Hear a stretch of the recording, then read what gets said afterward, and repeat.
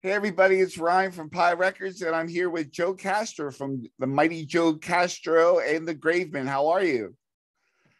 Good, good. How you doing, man? Awesome. One of the cool things that I found out, or you found out about us, that is that we're very close. You're right down the street in Collegeville, PA. Yeah, we're almost neighbors. Probably what, like I don't know, 4 or 5 miles away, something like Yeah, that. yeah, Probably that's pass awesome. each other at the Giant. Tons of times never even knew it or something. Yeah, right, right. And I go to that Target a lot. They have good stuff there. Yeah. I mean, it's essential, fortunately. But yeah, So let's start off. I guess talking about your music and the inspiration behind your sound. You have a couple songs that are super bluesy, and then you have a couple songs that are more rockabilly-ish. Where do you yep, get your inspiration from? Is it the 50s, 60s, of course?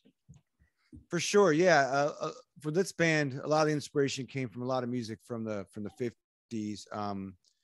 I grew up listening to a lot of that stuff. My parents were first generation rock and rollers. I was born in New York, and my mom was like a first generation Elvis fan and loved Johnny Cash. And my dad grew up going to the Alan Freed shows in New York at the Brooklyn Paramount. So he would tell us stories about that. So, growing up as a kid in the 70s, there was just tons of 50s nostalgia around all those movies that were out, Yeah. like American Graffiti, Yep. Grease, American Out Wax, that soundtrack. Listening to all that stuff was just from like an early age, just sort of got into my blood. And I've always had like a soft spot for 50s music. So with this band, it's something that I always wanted to do, something that was very rockabilly influenced. But I wanted to make sure that we were doing original songs and not just covers, and that the songs had to be sort of updated lyrically and both sonically. So it wasn't just sort of like a tribute act. I didn't want it to be like Yeah. cosplay where you're dressing up like a 50s guy and doing that thing. So we usually say we're kind of like, we sound like Buddy Holly if he had access to a bunch of effects pedals and some Nick Cave and Bad Seed records. That's sort of like our ether, to go back to like the root of rock and roll and that original sound, and then sort of add all the good stuff that's come after that, incorporate that in. That's sort of like update it without losing the spirit of the thing. Yeah, it's kind of like when the Reverend Horton, he kind of went back to his roots and Yeah. did more of a rockabilly style. Some of the stuff reminds me kind of that. Yeah, we definitely have a heavy rockabilly influence, and we've got the upright bass player, so that automatically puts you Yeah. in that sort of category. But yeah, I love all that early rock and roll stuff, and yeah, just good like high energy, all that kind of stuff. Just rock and roll. I think like you have to sort of say rockabilly now, because if you say rock and roll, it means so many different things, different people. Yeah. Like it can mean heavy metal, it can mean rock, like it just doesn't, that term doesn't even mean anything anymore. So I think what we play is closer to original rock and roll, not rock music, but like rock and roll. And the roll part is very important in there, the danceability aspect of it. So speaking of danceability, when you put on a show, is that the goal, to get people up dancing? Like, what are your shows like? For sure. Yeah. This band, yeah, people definitely get up dancing. I mean, sometimes you have traditional swing dancers, and sometimes you get people that just get up and want to move around. And yeah, there's definitely always people dancing, pretty much. Which is just cool. I don't like going to shows where people are just sort of standing there in the corner looking around. Like, once one person gets the guts to go out there, usually other people follow. But it's not as like traditional like swing dancing as a lot of other places. Like, it's not sort of like, if you don't know how to do it, you can't come. There's some people that'll swing dance and do that, and other people just come there and just dance around, have a good time. It's a mix. Awesome. So being in Collegeville, how did you hook up with a bunch of rock and rollers and I don't know, kind of develop this sound in the middle of nowhere? Well, I moved here 4 or 5 years ago because my wife is from the area, And before that, I played in bands in Philadelphia and Delaware, and did some touring and stuff like that around. So I had some connections. But when I moved out here, it sort of gave me a good chance to sort of cleanse my palate and try to think and do something different. So it's just something that I've always wanted to do. And our bass player at the time, Hoover, had reached out to me and about starting a band because he heard some of my stuff and knew that that's what I was looking to do. So once I had the upright bass, he found our drummer Dallas came from a Philadelphia band called Thorazine, who were big in the 90s. You know them, yeah. Dallas and Hoover played together in Thorazine, and so we got them backing us up, and then we found our guitar player Michael Stingle through an online ad, and it really fell together within a couple months. And I think our first full band practice was in January of 2018. We played our first show March of that year, and we released our first EP that June. So we were like, we had the songs, and everyone picked them up really quick, and we just went and started going full steam ahead.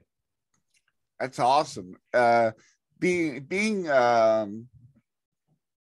resident of Delaware for a little while, I loved being so close to Philadelphia and being able to go up and see shows there. So that must have been a great time for you. Tell me a little bit about your time in the music scene.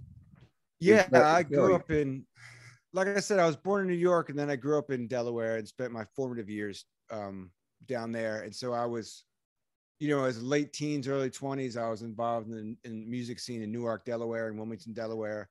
Went to shows at all kinds of, the Barn Door and the 4-in-1, and then went up to do shows in Philly at the Khyber and places like that, upstairs at Nick's and all that stuff in the 90s. And I was in a band down there called Nero, and later a band called Swingline. And then in the early 2000s, I was in a Philadelphia band called The Situation, which put out a couple records on a label from Ohio called Elephant Stone Records.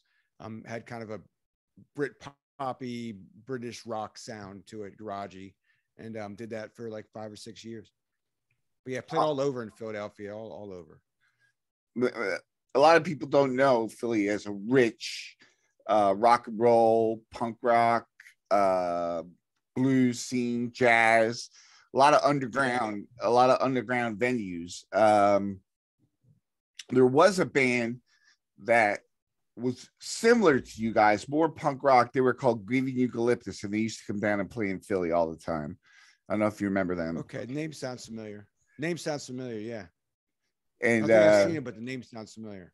Yeah, they went, when they put their full length out, they went like pretty much your direction, like straight ahead rock and roll.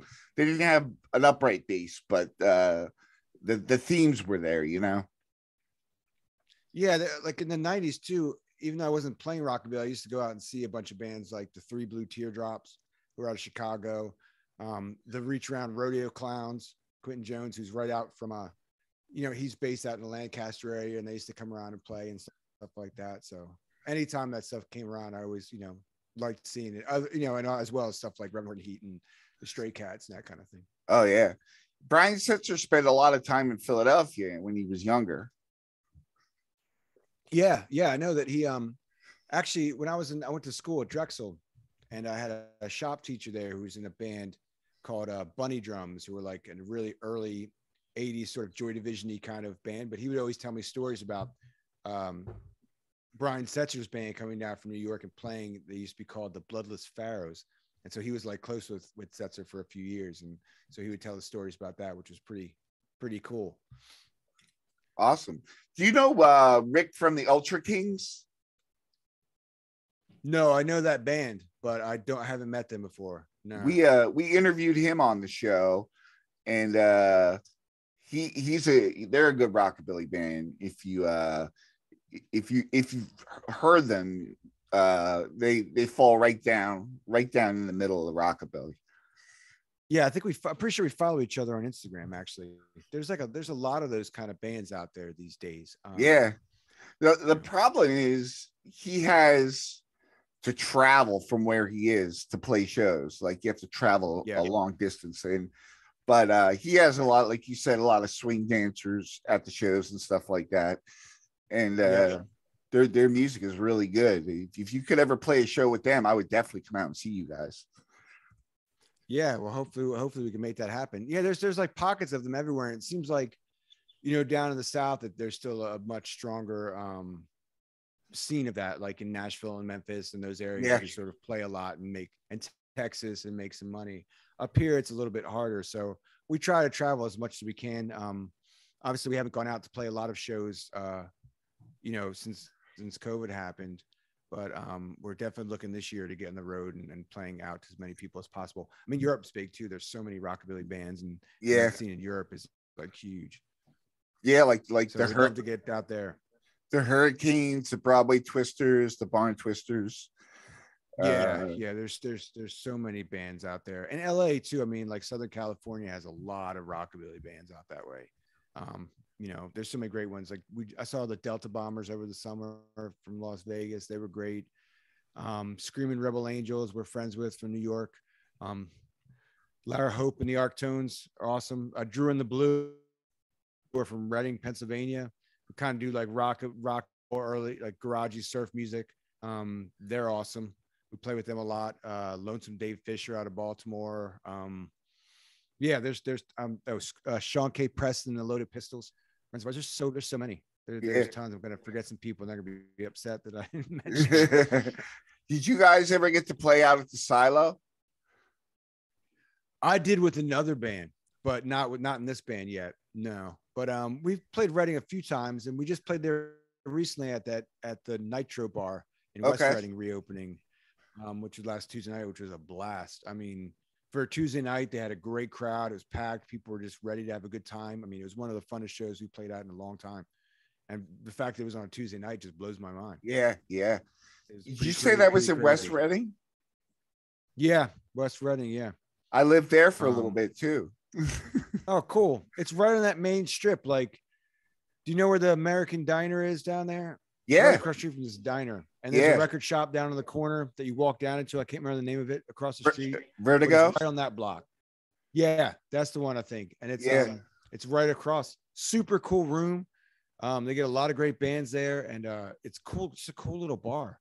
It's got a great vibe, like old vintage motorcycle advertisements on the wall and like old horror movie posters and stuff like that. Just got a great jukebox, good vibe.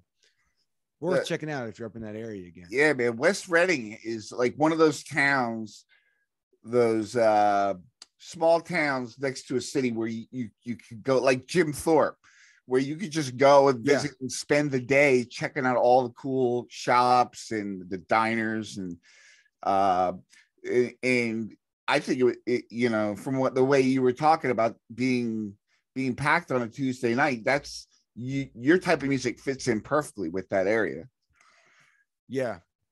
I guess they said that it's mainly, they do it on Tuesday nights because it's mostly like restaurant staff that come out. So all those people have to work on Friday, Saturday, Thursday night at restaurants, bartenders. Tuesday night, they have off on Wednesday and they have no place to go. So they all come to the Nitro Bar on Tuesday nights and they pack it out. And it's great. It took me a little while to convince the rest of the band to drive up because most of them live out in Philadelphia. So it's a bit more of a hike for them to come in on a Tuesday night, on a school night, and go play. But I'd do it again in a heartbeat. It was a blast. It was so much fun. But I bet they found it was worth it when they came up, though. Yeah, for sure. I think so. They may not have thought that the next morning, but it was great. It was good. And, it's like the shows are over by 10:30 or 11. So it's not like you're out like till 2 a.m. and hurting, like we played from 9 till 10. It wasn't that big of a deal. Is that what your typical set consists of? Is like one 1 hour show? Usually that's what I like an hour set, but we have done some like 3-hour shows, or maybe we'll do like 3 1-hour sets. If a club wants us to do that. I don't always like doing that. I like it just sort of short and sweet and powerful. Like I definitely come from that sort of Ramones like stage thing where you get on stage and you're just like boom, one song and the next one, boom, boom, boom. Yeah. Kind of like the Ramones and the Clash. Like I grew up on that stuff. So like from a live standpoint, we want to hit you with the energy and just go out and just burn as bright as we can for, an hour. Yeah. But we have done it. We've done like some festivals and stuff, outdoor gigs where they want you to play for a long time, and we can do it. And it's cool. It's just like, it's the difference between like doing a sprint and a marathon, Yeah. It's like a little different vibe. You gotta kind of pace yourself. Yeah, and you got to throw in a little more covers because like 3 hours of songs that people might not be totally familiar with is tough. So, and we don't have 3 hours worth of original material, so those kind of things we throw in some fun covers. But even when we do covers, we don't do them like copycat like versions, for lack of a better word. Like Yeah. if we cover the Ramones, oh I love her so, but we do it sort of in a style of like a Dion song or something. Like we take them and just Oh, nice. mess them and make them our own, and we do this old song from the 80s by this band called the Godfathers called Birth, School, Work, Death.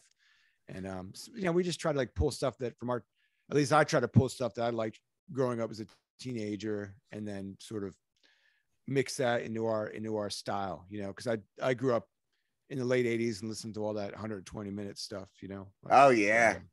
Yeah, I remember that. The Smiths and the Cure, and then Echo and the Bunnymen and the Godfathers and the Cults, and and then punk rock and the Minutemen and Husker Du and stuff like that. I still like all that, like seeps into what we do, as well as stuff like Tom Waits and Bob Dylan and Leonard Cohen and stuff. So Leonard Cohen, yeah. Yeah, I mean, for lyrics, you can't beat that guy. I mean, yeah, him and Waits and Dylan and Nick Cave and even Connor Oberst, those kind of guys just always like the top shelf you try to aspire to. The first time I heard Tom Waits was in the movie Pump Up the Volume. Do you remember that movie? Mm-hmm. I watched that again recently. Did you? And it was and it held up. I found it on Amazon. And I was like, oh wow, Pump Up the Volume. And I watched it and I thought it held up. It was still fun. Like it was still good. Yeah, it was like totally like, I think it was a pretty big movie, but all the music in there was like all the alternative stuff at the time. And I think it was a really great movie. It came out at a great time. Great soundtrack. Great. Yeah, but that's how I think the first time I heard Leonard Cohen was on that, because they had that Everybody Knows song, he's driving around in the dark at night. I mean, for like, if you watch that movie at a certain age, at a certain time, it was like, you couldn't help but be like, this is pretty cool. Like every kid wanted to sort of do that. And go ahead and check it out again. It's worth it. It's worth a watch for sure. That was, at the time, that movie was one of my favorites. And then later on in the movie, I think it was Concrete Blonde covered that song. Yeah, I think you're right. I think you are. Yeah, I'm pretty sure you are right. Yeah. Yeah. And watching it now, like there's so many other little things you start noticing, like posters you had in the walls and stickers and things. Yeah. And like, there's like replacement songs in there and stuff. And you're like, man, this is like 1988 or 89 or something. Like they were like ahead of the curve, that was pretty grunge and all that stuff. So like they was definitely tuned in. It's cool. It's a good film. It was cool when they panned down the stack of cassette tapes, and there's Henry Rollins band there, and the Descendants, and like he just had like I guess Richard Hell was one of the songs that he played on that show. Love Comes in Spurts, and it was just a great mix of I don't know, for my teenage years, you couldn't beat that movie unless you were going to watch like Dogtown or something like that. Yeah. I mean, it was cool because the music didn't seem contrived. It wasn't like they got some person like picking a playlist that was going to sort of be the hippest, coolest stuff at the moment. Like you could tell like someone who put that together was a music fan and really liked that kind of stuff, because there was some obscure things in there, like little references. I don't know if it was a director or the set designer or whoever, but you start picking up on things and you're like, wow, man, it makes it just that much cooler. It was a perfect transition into the 90s, because he's wearing the bowling shirt, and then in the 90s he had a lot more punk rock, alternative, and a lot of rockabilly, especially in Philadelphia at that time. A lot of rock and roll bands, and it kind of just segued into that. Was that album part of your, I guess, your early 90s music career? Was that one of the movies that kind of triggered you into like, I got to pick up a guitar and do this? That's a good question. I mean, that album, that movie was great. I don't know if I'd say if it influenced me as far as picking up a guitar. at the time, like I was so into bands like the Smiths, and I didn't think at the time I could sing like Morrissey. So I wanted to learn to play the guitar like Johnny Marr because he was my favorite guitar player. So I Yeah. just got a guitar from someone and didn't take lessons, just sort of would teach myself from reading guitar magazines. Remember the old guitar magazines without the pages in the back? That was just the tablature. And at the time, it was all pretty much heavy metal songs because that's only the kind of thing that they put in guitar magazines. So I would just sit there and learn to play guitar with like a song by Metallica or like Tesla or something, just so I could figure out and build up the hand strength. Then later tried to figure out songs by other bands. But I mean, there's so many influences. And I'm a movie nut. Like I watch a ton of films. So yeah, I don't know. I didn't even start singing though till much later on. I was just for years and years just a guitar player in a band. I didn't have any interest in writing songs or singing or anything like that. That came later. So where in Collegeville are some good spots to, or Phoenixville, for that matter? What are some of the hot spots that you like to hit out there? Even if you're just hanging out for good music, or places you like to play. Well, one place I love to hang out is Matone's record shop. The guy who runs it, Adam Matone, is great. And actually, one of the first things when I moved here, his shop opened maybe within months of each other. So it was great. And for a while, he was doing open mic nights. And I started meeting other musicians there, just going there and performing at the record shop and just hanging out. But even now, you can walk in there and like just scope through records. Like he always pull something that he has recommended that he thinks that I like, and it's just like a great vibe, and like it's a great hub to go there and like sort of check out and like meet people and just shoot the breeze or whatever. But Matone's on Main Street in Collegeville is a must. In Phoenixville, we recently played this spot called the Sound Bank, which is really cool music venue. And I'm gonna be playing there again in March, doing an acoustic show. I believe it's on St. Patty's Day. I love the Colonial Theater, man, in Collegeville is just classic. There's a really good bookshop across the street from there called Reeds and Company. There's a cool little record shop that opened up in Phoenixville as well called Forever Changes. It's pretty new. Those are like my main spots, man. And there's diners like Nudies and things like that. Collegeville Diner. I'll go there for breakfast all the time, man. That's my favorite. Shorty's over in Pottstown. Shorty's Sunflower Cafe. You ever been out that spot? Yeah. There's just one really good Mexican restaurant in an alley on Phoenixville. Have you seen that? I think I've driven by that one. Is it good? Yeah. You don't know the name of it, do you? It just says Mexican food. Yeah, I think I know the sign you're talking about. Yeah. I was like, oh, I bet it's good, but those are always the best ones too. Yeah, right. You find this little hole in the wall. You take a chance, you'll find one and be like, "This is the spot. This is the spot." Oh, totally. I gotta check that out now. So I haven't found a lot of good Mexican food in this area, so I'd like to find something like that. There's one in Pottstown, right by the mall, where the old Pizza Hut and KFC used to be. There's a Mexican restaurant there right now by the Wawa, and it's excellent food. I don't know how to pronounce the name, but it's owned by the guys who own Giovanni's. Okay, I think I know the spot you're talking about. I haven't been there, but I'll check it out. Have you been to that place called Rivet in Pottstown? It's a new music venue. No, it's in Pottstown? Yeah, it used to be like an old furniture store or something. But one of the guys who I think was the DJ for Bloodhound Gang. He runs that place, but they got a great sound system. It's a good room. We did a show there with Drew in the Blue in like last year in the fall, and it was a blast. Great venue. Hopefully we're going to play there again soon. Oh my God. When you said cool to see. Go ahead.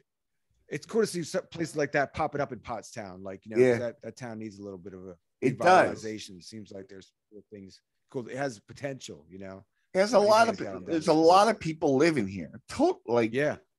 That's not the problem. Something's wrong with the mall that they can't get I think the rent's high, so it's tough to get people to go in there. Yeah. I think a lot of malls are like that. In fact, my wife was just there to get something at the mall, and she's like, you just walk down these certain parts where it's just completely dark because there's no stores, no lights, and you just gotta kind of cross these dark areas to where the spot where there's light, and it's like, it's shady. I think malls are tough for people these days. Yeah. Well, when you mentioned the Bloodhound Gang, oh, there's my dog. Uh, it really took me back, not because of the late 90s stuff they did, but because of the early 90s stuff they did. Mm-hmm. They started out as a punk rock band, and they did a cover of Kids in America. Oh, wow. No. Or was it Kids Incorporated? Yeah, I think it was Kids Incorporated. Okay, that makes sense. Yeah. And they did about them. Wow. They did a split with the Bouncing Souls, and the 7-inch cover was on green construction paper. Oh, that's cool. Yeah, I was never like the hugest fan of them, but the dude was super nice. And I mean, I remember their like big hit that came out in like the late 90s or whatever. Yeah. But I know they were from around here. So like people around here like talk highly of the people involved, you know. They're from the area. So it's Westchester, right? I think, yeah, Westchester. I think some of them are from Royersford, even like this Yeah. area, you know. I mean, every time people ask me where I live, because it's, if you're not from around here, you don't know, but I'm just like, it's where they film all those M. Night Shyamalan movies. Like, yeah, it's just a weird place, you know. Like they film all those movies out here for a reason. Yeah. It's cool, but kind of weird. But it's close to a lot of different things, you know. You can, it's I like it so far. I've enjoyed living here.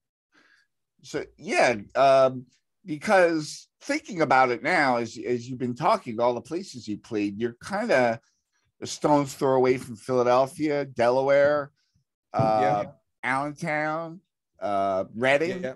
So you're kind of, even Kutztown and Westchester, you got a lot to choose from. I mean, maybe your other band members are a little leery about driving out as far, but I've especially Kutztown's got a great music. It's a great music town. Yeah, that's what I've heard. I've been up to the record store up there. Yeah, you know, the Young Ones, isn't that the one up in? I think so. Kutztown. I think so. Yeah, I know it's up that way, but yeah, and the university up there is supposed to be pretty good. But yeah, I mean, we're based in Philadelphia. We practice there, and the rest of the band is there, and we play there a bit. But we do well in Delaware too, like I said, because I'm originally from down there, so we play there pretty frequently. And you know, we do we're playing New York next month at Otto Shrunken Head. This show up there called Get Weird, which we're excited about. But yeah, there's so many good little pockets of places now, and these little small towns around here seem to be having a renaissance, you know, with clubs and stuff. Yeah, I think people are looking for something new to do, you know.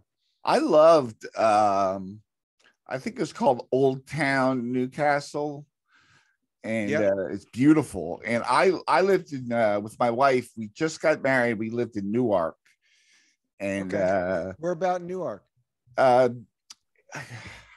forget the name of the neighborhood, but there was, at the time, there was Gennardi's in that little the strip mall, and it's a Safeway now. But we were like right around the corner from that, in that little neighborhood. Was it like off of like Elkton Road?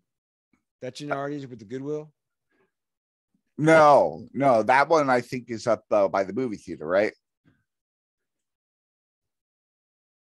No, a little bit farther south. Let me think. It doesn't matter, but yeah, I love the Newark when I lived there. I mean, it's a cool little college town, you know. What time? Like what years were you living out that way? From 2002 to 2006. Okay. So yeah, there's like cool places like Mojo, Maine was probably out there, like where it used to be called the East End. Now it's, I don't know what it's called now, but there were some cool clubs out there. Yeah, I like Newark, man. I always have a soft spot for that, for sure. Yeah, me too. Records out that way. Yeah, got a lot of good tattoo shops. Yeah, I knew a bunch of people that tattooed out there for a while, and Switch Skate Shop, buddy of mine owns. Part of that down in Newark. Yeah, Switch. My friend Joey Simpers. I grew up skating with him way back in the day, like in the 80s and 90s and stuff. So I used to get cool. I used to get tattooed at August Moon. Do you know where that is? Yes, I do. Yeah. What was the name of the dude who worked there? Well, the guy that used to tattoo me, he did portraits for me, and his name was Shane O'Neill. And he wound up going on Ink Masters, and like, there's a couple of guys that tattooed me that wound up on that show, and I think he won one year. And I'm like, holy shit, look at this guy. And he definitely is a master at his craft. but on that show you kind of have to know a lot of different styles. And Yeah. but his specialty is portraits, and like I drive down from Pottstown if I'm going to get a portrait just for him. Yeah, I've heard he's good. And I know a lot. I don't have any tattoos myself, but I know tons of people have gone to August Moon. I used to live with a guy too who tattooed there for a while, I believe. His name was Brian. He used to call him Potsy. But I can't remember his last name now off the top of my head. That was years and years ago. But yeah, he was like a big tattoo artist down there and stuff. So I have to ask you where you got for that. I have to ask you about that microphone. It's a really cool microphone. Oh, it's a Shure one. It's called a Shure 55, Super 55. You see a lot of rockabilly guys use it on stage, and I started using it. It's great. It just has like a good response. And I just love the vintage look. But yeah, you can get them online. It's super clean.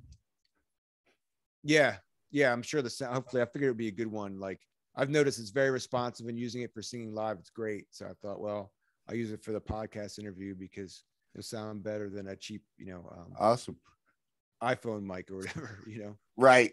That's why I got this thing. I found even if I was sitting right up next to the computer, it sounded like I was all the way there in the back, Yeah, like that tin can sound, Yeah, sort of like real small thing. Yeah. So I think I see a Telecaster hanging on the wall in the back. Yep. Yeah, that's one of my guitars. I got a Telecaster. I play it sometimes. Then I got a Gibson, like a hollow body. It's called an ES 135. But I've had that for years. That's sort of like my main guitar that I use. The Gibson stage. Yeah. I mean, the Telecaster, I love it, and for playing lead stuff, it's great. And that thing is like a workhorse. Like it could take a beating, But for singing and for what we do now, it's like the Gibson hollow body works a little bit better for a lot of strumming chord kind of stuff. But right. If I'm doing anything punk rock or rock and roll, it's like I bring out the Telecaster. Yeah, because that thing is great. Well, tell me about your Tell me about your recording style. Do you guys like share files, or do you have a really cool studio you like to go to? Do you prefer analog or digital? Well, for this last record, for the full length we did, which is called Come On Angels, we recorded in Philadelphia at a studio called Minor Street. I worked with Brian McTeer, who's a producer who did stuff with Sharon Von Eaton and Dr. Dog and the Dead Milkmen and stuff like that. So the great thing about that is that he does have a reel-to-reel 2-track, 24-track machine. So we were able to sort of record all the live tracks onto the through the reel-to-reel, and then edit it on the computer, like mix it on the computer and stuff. But we pretty much recorded most of the album, like most of it was done live, except for the vocals. We would just go in, do scratch vocals, and play the whole thing live. So the drums, the bass, like all the guitars were pretty much done live. Some things were overdubbed and patched, but we did this album in a bit of a different way. We did it over 5 weekends. We'd go in on a Saturday and Sunday, and we'd record and mix 2 songs over that weekend. And then we come back in another 2 weeks, record another 2 songs. And we did that right before the pandemic hit. I mean, we started in December 2019, and we got our final mixes and walked out of the door in March. And then 2 days later, everything shut down. Oh man. So it was crazy. But and then we did a song recently though, over the summer, at Brian's studio. We did a recording of a Johnny Thunders tune called Disappointed in You. That's a great tune. Johnny Thunders. Yeah, I love that song. And it's we did it for a Johnny Thunders tribute show in New York they were doing. And they asked us to be part of the live stream event if we could record something live and submit it. So we did, but it was great because we recorded that song completely live, vocals and everything in the studio. And it came out sounding so good, we decided to release it. So, for the next time, we might take more of that approach, just recording everything live, old school, just bleed. No, I went in a room and just do it fully live, because there's something that you really get to capture that way of being a live band if you could pull it off. Lots of practice. I don't like and we've done some stuff where I used to do some home recording, and I helped run a studio for a while. But with me, I feel like if there's too many options, I'll go down that rabbit hole and just will overanalyze and overwork things until it gets sort of almost destroyed. Like I like the idea of having a producer come in with an outside perspective that'll sort of tell you well, you're pushing this too far, you're fucking it up, And that's what Brian did. Brian told us a lot, nope, don't add anything else. Like, keep it simple. This is what you guys are. And let's, like, you know, he kept us Right. like on the path from just getting their own heads and being, Yeah. you know, especially if you're the songwriter and you're the singer and you're the guitar player trying to record your own voice, trying to edit, you know, like, was that a good take? Did I sound good? I don't know. Like, who's Yeah. like, that's really hard to be objective about the sound of your own voice, I think. Yeah, totally.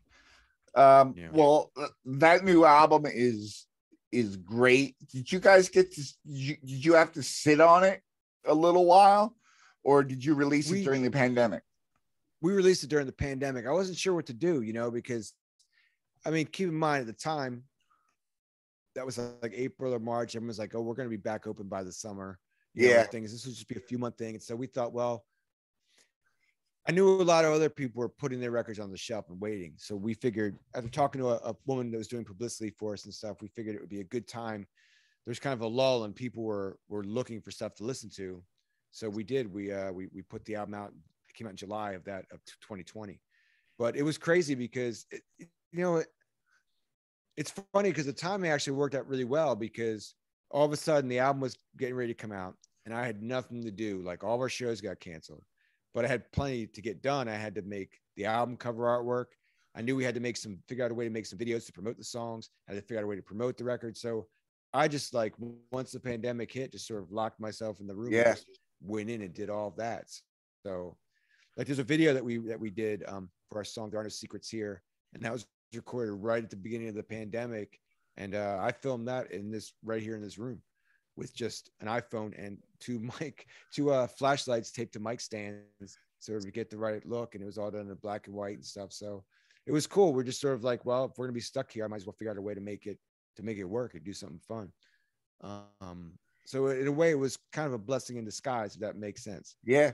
I love the fact that you and other bands took the approach where, well, I have a lot of free time. Rather than just sit on the couch and get depressed like everybody else, I'm gonna get my nose to the grindstone and get some things done that I can do it on my own.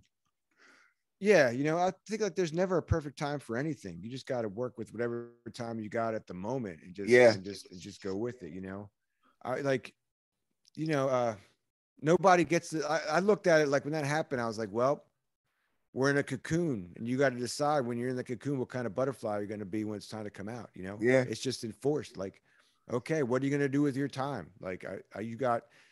And it was funny because leading up to the pandemic, I knew all these people that were just, like, always complaining, like, oh, I want to do this, but I don't have any time. I want to make my film, make my album. And I just never had any time. I'm so busy working. And then the minute everything got shut down, they're, like, complaining about not working and when are things going to get back to normal again. Like, you've been given like a summer vacation, you know? Yeah. And I'm not making fun. Like, I don't want to, like, you know, I'm self-employed.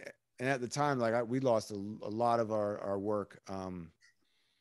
So it was like a tough time because we didn't know what was going to happen financially, you know? And so you got to, like, buckle down. And I know people, you know, it was definitely hard for a lot of people, but I just thought, well, you just got to keep grinding forward, you know, and try to make the best of it. So that's what we tried to do. And it ended up being a positive experience in some ways, you know. Can people get that out digitally as well as like on CD or vinyl? Did you get any of that made before the backup started? Yeah.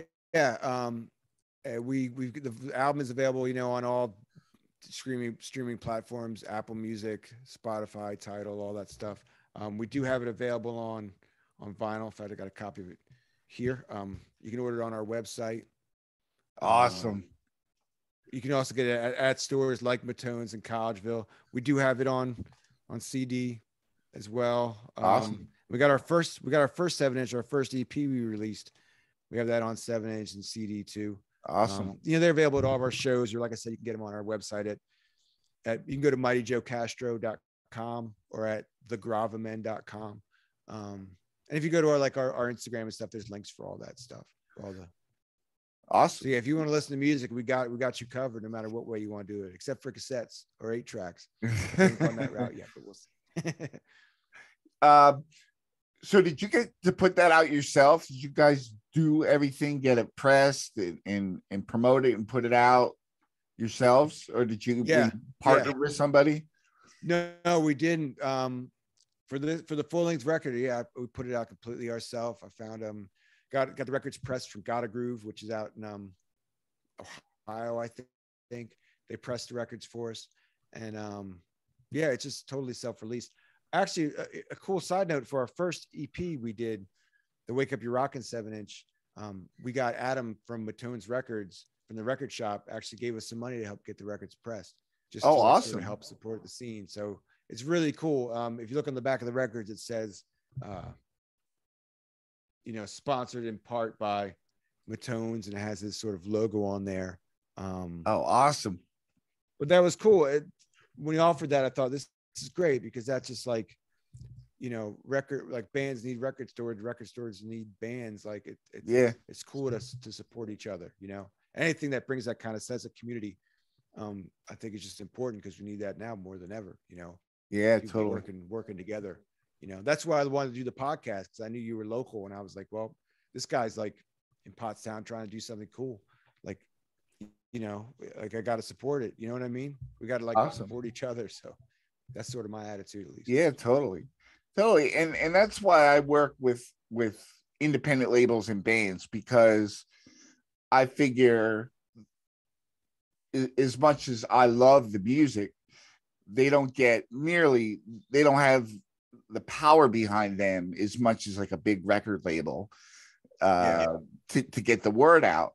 And I just found myself as just one outlet to get the word out on YouTube, so I chose a platform to get the word out that way. And I found out it works pretty well. Yeah, I think like nowadays it's hard for bands to break through, because there's so many bands.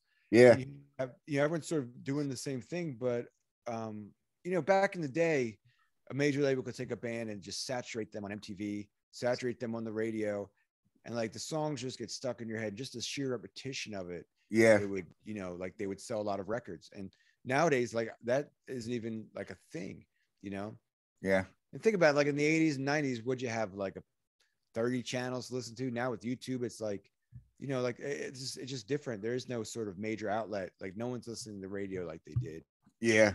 There's no MTV. So I think it's harder for a band to really push through and do it on their own.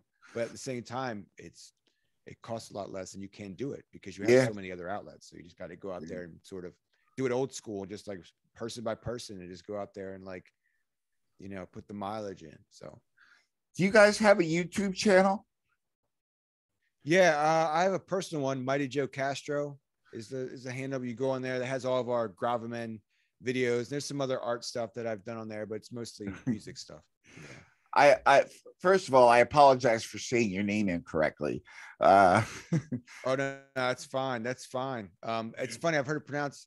We actually pronounce it incorrectly ourselves, because the Gravamen, the name, at the time we didn't know what we were going to call ourselves, and then I found that word randomly on like one of those word of the day calendars or something. Looked down the word of the day, said Gravamen, but I think it's a legal term. It's pronounced Gravamen, and it's about a complainer, or a person who makes a complaint. So I thought, well, that's great to have a band of complainers. So, but we thought the Gravamen sounds cooler.